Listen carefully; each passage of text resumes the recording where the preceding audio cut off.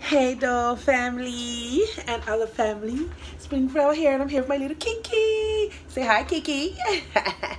People want to see you, girl. Say hi, baby. Say yeah, it's Sunday. Quarantine day number, I don't know. But today is definitely gonna probably end up being a dolly day. I think I'm gonna finally change Kiki out of this clothes. I don't know. I'm just loving her in these tights. I just love the tights, you guys. The Care Bear tights. I'm in love with them. But I don't know. I'm gonna comb her hair, do some stuff, just play with her, I guess. Probably put a cute pajama on her so she could just be in her pajamas. I'm in the kitchen right now because I make myself a cup of tea.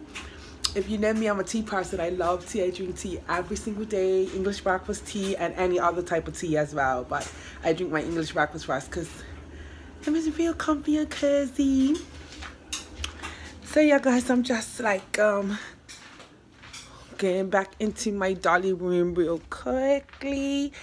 And I just wanted to vlog a little bit because I have a baby on the way. If you guys are on my Instagram page or my dolly friends on my Instagram page, I've got a new doll coming, my little baby boy, and I can't wait till he gets her.